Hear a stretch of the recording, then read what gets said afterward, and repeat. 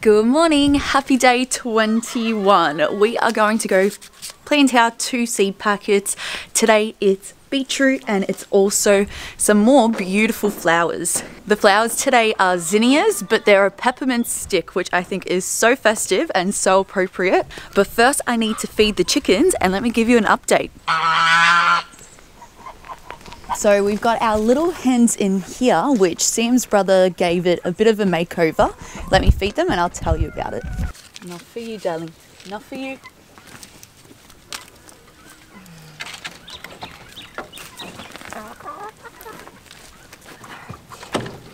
There you go, friends.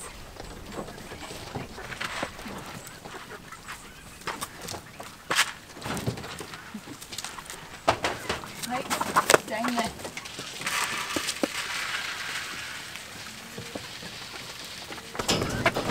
No escaping. No escaping.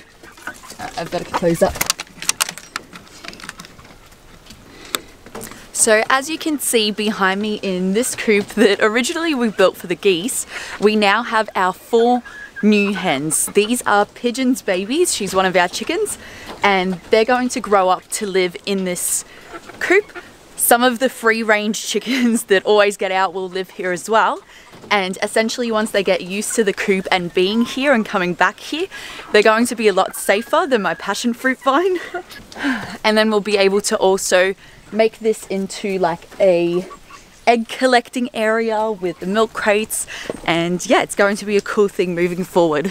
It's not that I excluded the roosters, I just couldn't get them in last night, so they're all out here. I'm at my school today for some professional development and I thought I'd take you through our school grounds, the orchards and the different little garden beds that are set up for the kids to pick from.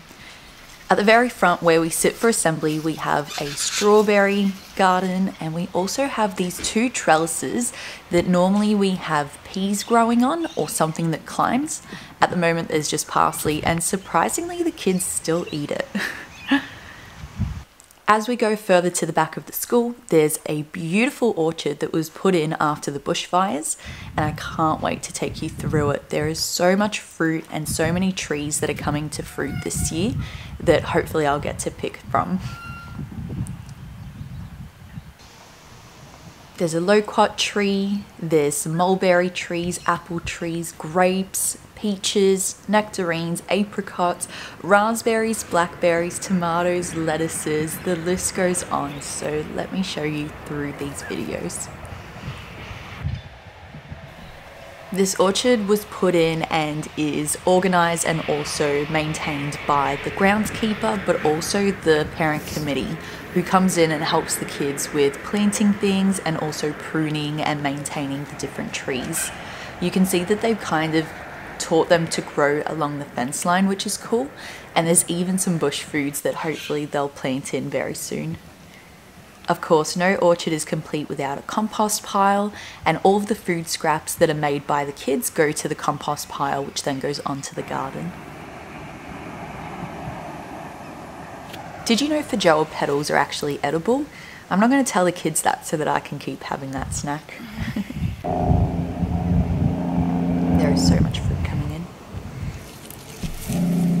I even noticed for the first time corn and beans on the outside of the orchard, so that's really cool.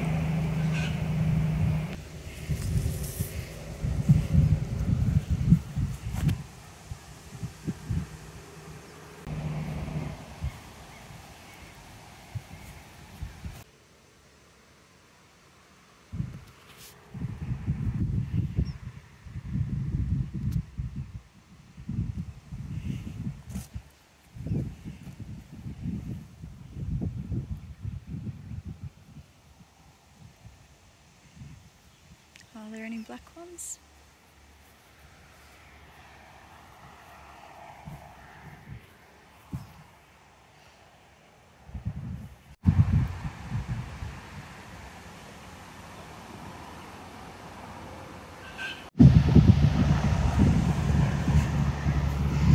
I did not know we had beans here.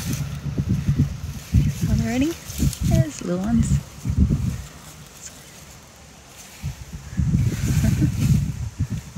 So cool. and corn.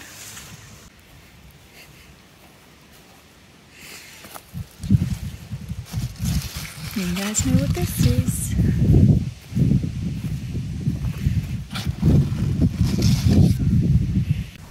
The school has recently put in some nesting boxes for microbats as well as lorikeets. So those are around on the trees and are pretty cool.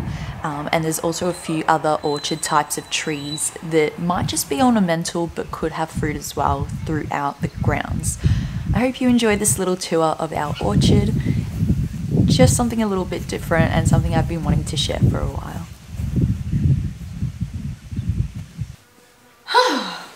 Let's talk bus. Let's talk the bus.